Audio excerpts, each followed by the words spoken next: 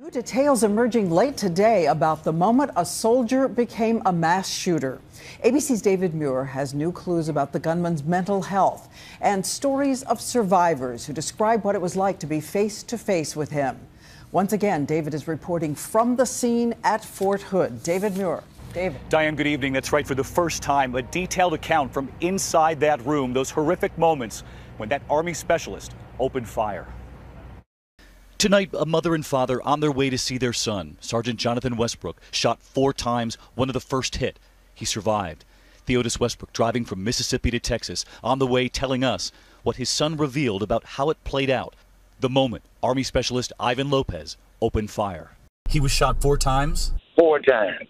What did your son tell you about what he witnessed right before the shooting? The soldier had come into his office and he'd had some words with my son's supervisor, and he was asking for a form to execute a leave, some leave time, and they suggested that he come back the next day. And so he left just as they had suggested that he leave, but only to return with a weapon, a .45 caliber semi-automatic pistol, handgun, and shot one person right in my son's presence, and then turned the gun on my son, shooting him 4 times, twice in the arm and twice in the chest. And then he commenced firing randomly, and my son and them took cover under desk and tables. He says Lopez then left that office, went out onto the base, and kept firing. You describe your son getting shot twice in the chest and then 2 more times in the arm. Your son is lucky tonight to be alive. My son is a blessed human being. He is blessed. He was not shot from a very long distance. He was shot, pretty close up. I hear your son's doing okay? Yes, he's doing much, much better. He's doing really good. He told me he will never forget the 7 hours without hearing from his son. It was midnight before they heard his voice. When you heard about these shootings and you were able to get your son on the phone, what did you say to him? That I love you. I am so happy that you're all right.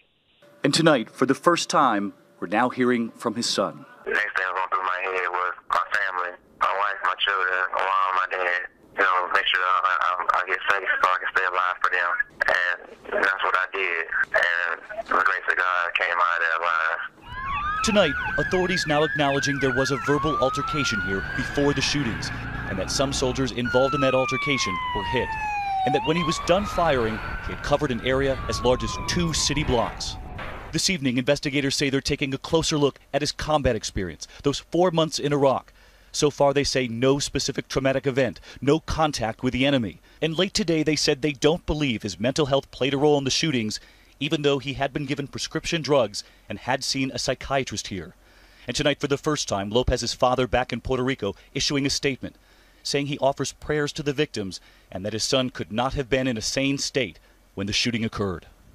And in the complex where Lopez lived with his wife and his 3-year-old daughter, authorities have now searched the apartment and have talked to his wife. And this evening, we're hearing from the families of the soldiers who died. The mother of Sergeant Timothy Owens says she called her son the moment she heard about the shootings. He didn't answer the phone, so I left a message on his phone. Son, call me so I know if you're okay or not. I thought, oh God, please don't let it be.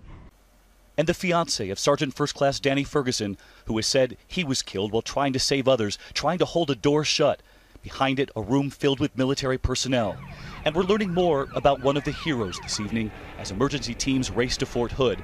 We're now hearing that chaplain who saved lives was wounded himself while helping others.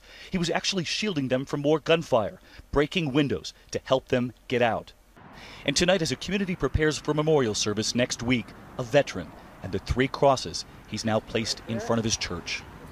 A soldier killing a fellow soldier, that ain't the way it's supposed to be. That's not the way it's supposed to be. That memorial service planned for next week, and that wounded chaplain, he's expected to be okay, Diane. And one more note tonight about 2 other heroes. They talked late today about 2 wounded soldiers who bravely reached for their cell phones to call 911, even though that specialist was still firing. Yeah, and I'm so struck, David, by what you said about the large area in which the gunman was firing. Thank you for leading us off again tonight.